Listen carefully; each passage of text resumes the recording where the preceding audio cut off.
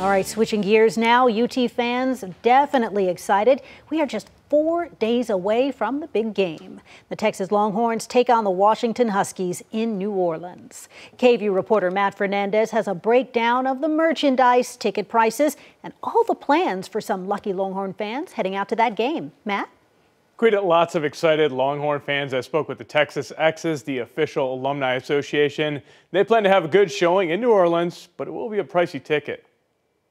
There's a lot of school spirit on the UT campus as the Longhorns get ready for the college football playoffs. Inside the University Co-op, they have merch for the big game. I got one that is the Sugar Bowl, Texas 2024 All-State, New Orleans. Christy Chance is getting a Sugar Bowl shirt for her husband, a UT grad. So your husband will like this t-shirt, huh? Definitely, 100%. The Chances plan to watch the game at home in Austin. Those lucky enough to get tickets to the game will travel to New Orleans. One of the largest groups going is the Texas X's, the official alumni association. I mean, there are thousands and thousands of, UT alumni and Texas X's members traveling to New Orleans. Margaret Williams is the travel director for the Texas X's. She says they have some packages available. Flying and driving from Austin to New Orleans.